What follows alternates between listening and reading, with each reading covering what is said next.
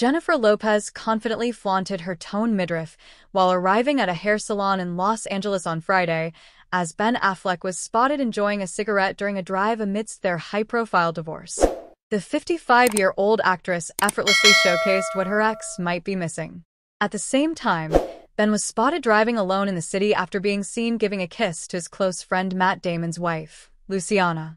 Meanwhile, Jennifer appeared eager for some pampering while wearing a form-fitting white crop top with a roll-neck style that highlighted her toned abs. She paired this striking top with loose beige trousers and heels. The celebrity completed her look with oversized hoop earrings and designer sunglasses, while her highlighted brunette hair was styled in a chic, messy updo. She accentuated her timeless beauty with makeup that perfectly complemented her features.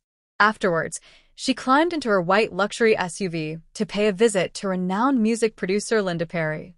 This news follows closely on the heels of reports that Jennifer and Leah Remini have allegedly rekindled their friendship during their individual divorces.